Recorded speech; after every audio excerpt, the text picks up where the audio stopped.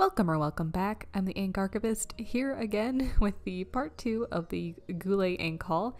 This time we'll be taking every single sample that I got from that ink haul and swatching them out for you. Sorry this took such a long time. It took a while to get all of this done. And so for each of these samples, I'm going to have the swab on the left-hand side, and then I will have the title in a Hokuro 2.0 nib, followed by a fonte with the quick brown fox jumps over the lazy dog, and that sentence again with a fine Hokuro nib. So that should give you an indication of what this will look like in a very broad nib, a medium nib, and a fine nib. The first ink that we have here is Color vs. Witch by Starlight, which was an exclusive to Goulet. Now, one thing I'll be interested in talking about as I do these is any further experience I've had with these inks over the past few weeks, or how my opinion has continued to form about them. Now, I haven't put Witch by Starlight into a pen. I think this is because I'm a little bit afraid, because the Color vs. Glitter inks are definitely the most difficult of any of the shimmer inks that I've tried so far. They are definitely the hardest to clean out of a pen, and they've refused to write or have clogged up several pens of mine, so it's definitely a bit temperamental. And the notice on Goulet about how to handle it is good reading if you're interested in these inks. Next up is Pelikan Edelstein Olivine. I had high expectations for this ink, but I wasn't really all that impressed by it. It's too much of a forest green. I thought it would be a little bit more of an olive tone, and it didn't really get there for my preferences, but as it is an Edelstein ink, it is a lovely writer, so if you do like this color, this should definitely work out for you. I did also want to mention that someone had commented that they wanted to see all of these swatched out, and that was very helpful for me to know that people would be interested in it. So if there's anything you ever want to see, I can't guarantee that I'll always be able to get around to it. There's so many video ideas that I have and just so little time to get to them all, so it's hard for me, but it at least lets me know that you'd be interested and that I can move forward with an idea, and there will be, you know, an audience that wants it. So I really appreciate it. Next up is Mandarin, another Edelstein ink. I did try to group everything up, and this is one that I actually bought a bottle of, which you can see, and that was in my Cult Pens ink haul review, because as soon as I swatched this ink out, I knew that I had made a giant mistake in not purchasing it earlier. Again, I think I can really stand behind saying that Edelstein has wonderful quality. I've never had a problem with them. They write very consistently across all the different colors that they have, so if you like one, you'll probably be happy with any of their ink as long as you like the color. Basically just goes down to preference on that, and I like this one quite a lot. Now, I know I'm quite zoomed out here to fit in all of the 6 inks that I'll have on each page for a total of 18. There's quite a lot. So I will be showing a close-up of every page once I'm finished with them, so don't worry if this is a little far away and you're trying to get a better view of the detail. You'll be able to pause once I slow things down then. So after Mandarin, we'll be getting into the Ferris wheel press inks, and I have the Velvet Ballet here, which I had high expectations for again, and I was hoping to be able to give this to a friend, but I honestly did not like it. It kind of reminds me of Diamine Oxblood, and those two might make an interesting comparison, but it is kind of that dried blood color rather than a deep cherry red or something, and I thought there would be a little bit more pop of color. With how dark it is and how dark the glitter is, it really blends together in normal writing and you can't see it very well. So I like the idea of this ink conceptually, but in practice I don't think it really works for me. But I know this ink is very popular, so... And I'm not here to begrudge anybody for that. Not here to yuck anybody's yum. So next for the Ferris wheel press inks, we have Edward's Gardens, which, as you can kind of see there from the shot of the vial there, I absolutely demolished this ink and got a full big bottle of it.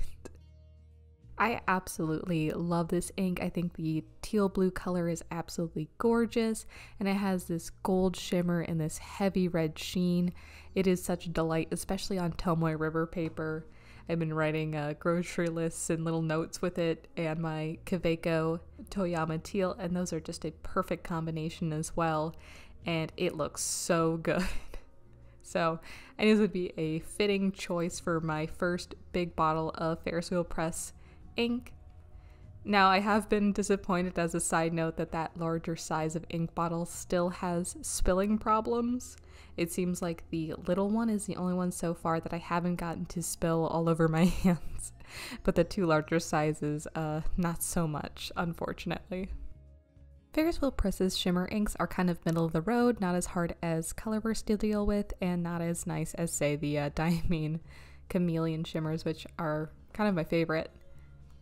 The next ink is Jacques Herbin's Roule d'Encre, perhaps, and this is kind of a cult favorite color. It's an interesting, like, peachy, almost nude tone, and I haven't had the opportunity to do much with it so far, but I do really like it still, and I'm looking forward to playing around with it some more. I will say, from my limited experience with this ink, it seems a little bit dry, because with the desaturated color and that dryness, I was grinding it out with that 2.0 stub nib. It was very difficult. There are a few that I'll show you today that I just had a hard time getting to lay down on the page with that 2.0 that really struggles with those desaturated inks. So that is it for the first of the 3 pages. So I'll be giving you the slow pan here of everything. And again, feel free to pause if you want to see anything in a little bit more detail there.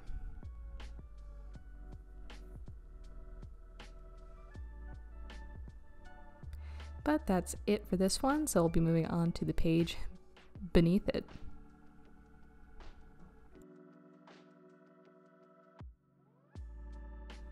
Starting out on this page, we have another Jacques Herbin ink. I think there are 4 total.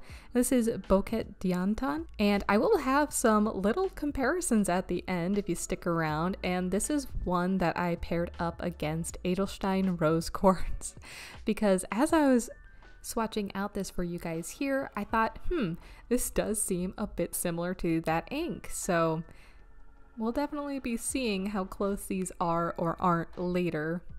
And again, as I kind of had problems with the previous ink, I'm definitely having a little bit of that here.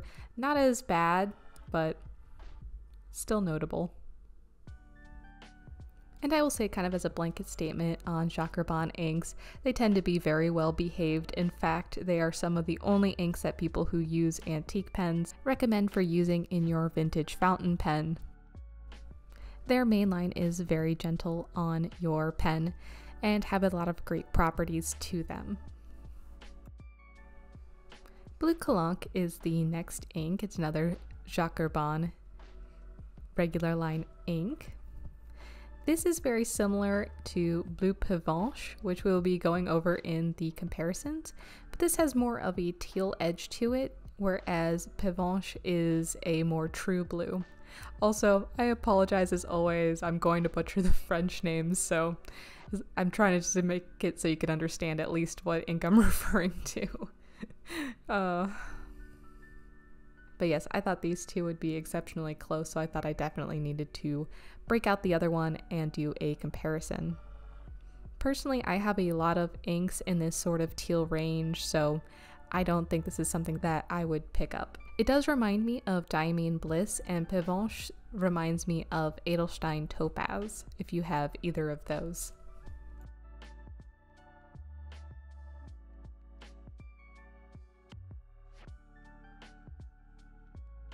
Favorite Degree is the next ink, and this is potentially the ink I was the most excited of out of all of the samples that I got.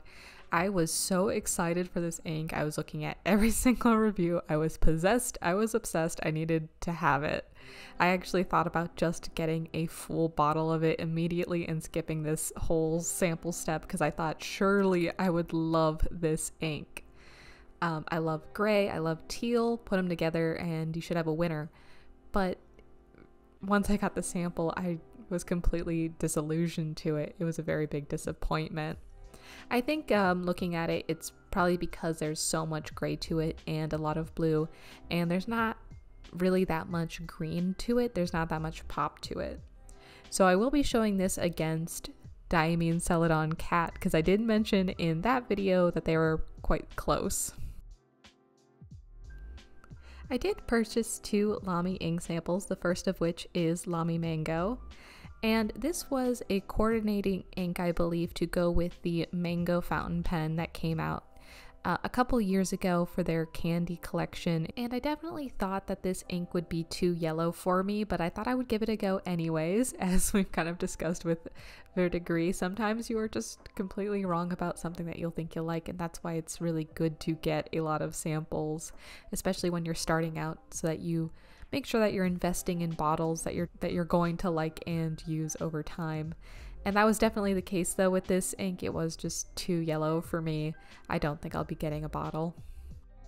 So the second Lamy ink was Amazonite because I saw so many people using this ink. I just had to know what was up. And it is a very beautiful teal color. Again, there's a lot of competition already in my collection for that color, so it would be hard for me to justify getting another bottle, but this does have lovely properties along with the Mango. The Mango has some heavy shading, which is very lovely. Amazonite is too deep and saturated to have a lot of that, but neither of them had spread or feathering on anything that I've tried them on so far. They write very nicely. I can't tell any particular dryness or wetness with them. So pretty standard run-of-the-mill kind of inks. A lot of brands, particular inks tend to be that way.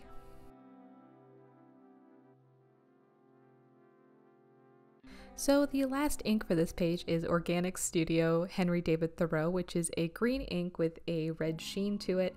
And this ink was frightening when I opened up the vial.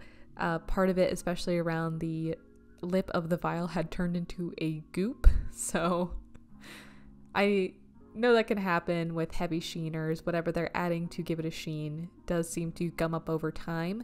So if you're getting something like this, or Ralph Waldo Emerson, which I'll cover shortly, or any other brands of inks that have this sort of high sheen to them, you definitely want to make sure that you're properly wiping off the edges of your ink bottles. I hear that the interior of the cap can start to gum up if you're not careful, and also just be careful that you're not leaving this inside of a pen. If it's gumming up in a vial, you can only imagine what it's doing to your favorite pen. So that's it for the second round here. So I'll be showing a close-up of this. And I will be talking a little bit more about Henry David Thoreau when we get to the comparisons, but suffice it to say for now that I don't think it's for me.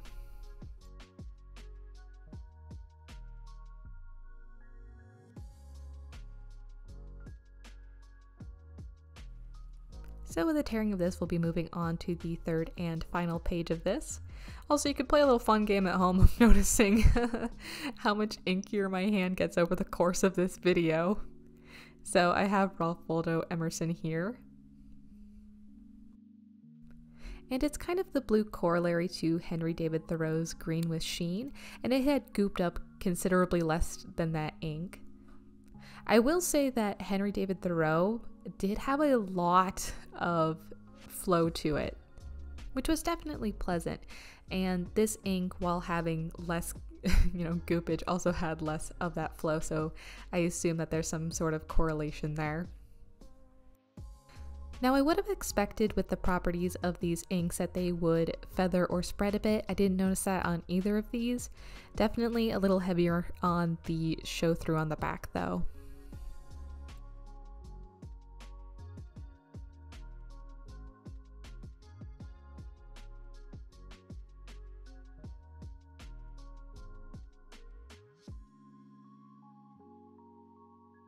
So Platinum Lavender Black and after this Citrus are the next two inks, and they have an interesting quality to them where they lay down brighter and lighter and then they dry into a darker version. This ink was also featured on the waterproof episode of the True Fay ink palette subscription that I started a month ago. So if you want to see a waterproof test with this ink, I would definitely recommend that you check that video out where I give it the dunk test. But there's definitely a lot to love about this ink, from that waterproofness to the cool quality of it drying to a darker tone. I definitely thought that I would like this less than the citrus black, and that was completely not the case. Not sure if I want it enough to have a full bottle of it, but I think time will tell on that.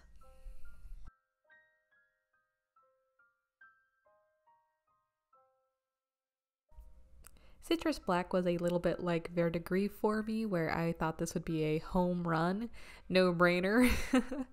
I do like writing with yellow, and this dries dark into kind of a greenish gray mixture, so that seems all good, but I don't know if I really like how it ends up drying, so I'm not quite sold on this one yet. So I think I just need more time spent with this ink to develop a better opinion of it.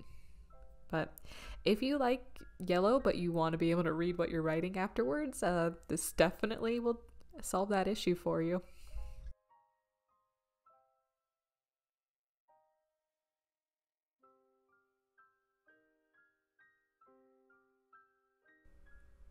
So next we have Roaring Clinger's Alt Goldgrün, which is a very popular ink, and this is a total home run for me. I love that it's kind of this murky green, yet it still maintains a level of clarity and pop to it. I think it's wonderful, and the cost per milliliter of this bottle is quite good as well, and it's quite available. You can get it just about anywhere, even Amazon will prime ship it directly to your house, so I definitely think this is going to end up on my shelf eventually. Kind of a nice one to add to a birthday wish list, maybe.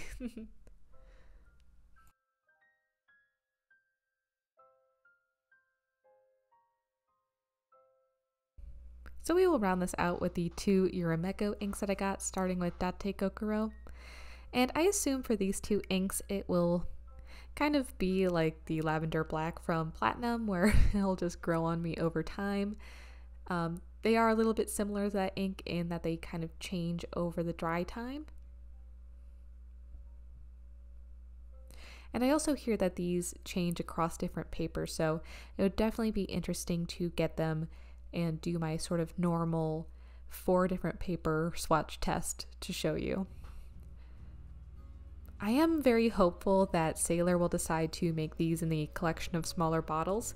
They've come out with those for some of the Manyo inks, and I'm hoping that they'll do it with these inks as well, because it makes it so much easier for me to justify purchasing inks if I can get a smaller quantity of a larger variety. Like, I think a 20 ml bottle really does it perfectly for me, unless I really love an ink and want it to always be around. So we'll see if that happens, but otherwise I'm looking forward to trying these 2 out more in the future and getting a better sense of if I like and need them.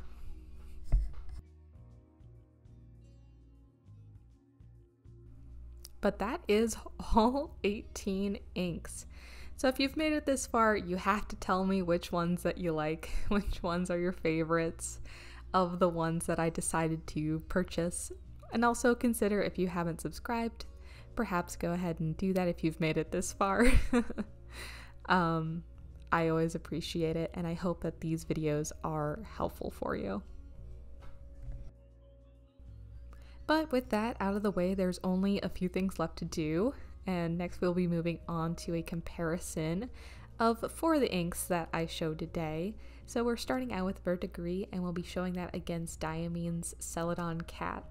I had mentioned in the Celadon Cat / Sailor's Warning video that Celadon Cat was kind of what I was hoping Verdigris would be, and I had said it as an offhand remark. I didn't really think about it all that much, to be honest, but putting them side by side, I really see that that is true.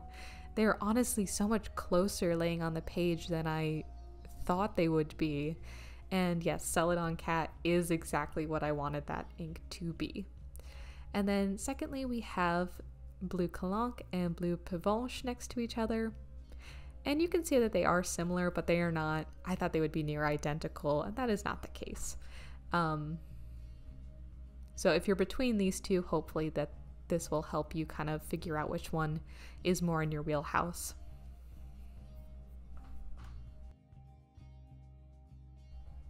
So stacking Jacques Urbain's Bouquet d'Antan against Edelstein's Rose Quartz, I honestly just like rose quartz better.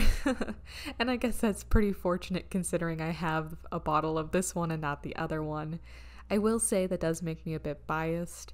We have a predilection towards things we already own, so take that with a grain of salt for that one and this next one, which is a comparison of Henry David Thoreau and Diamy November Rain.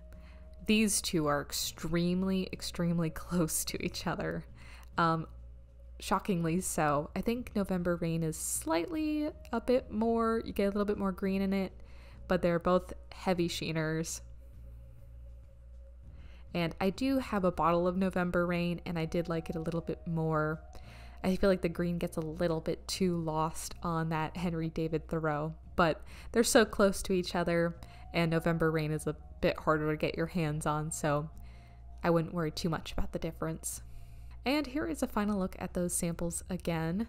I am very pleasantly surprised at how many that I like, and I'm even more surprised at the ones that I thought I would love and ended up not feeling so hot on after this. So again, I would love to hear your opinions on all of these and times that you've been surprised by samples and kind of felt let down or pleasantly surprised. Let me know, and thank you for joining me. Have a good one. Bye.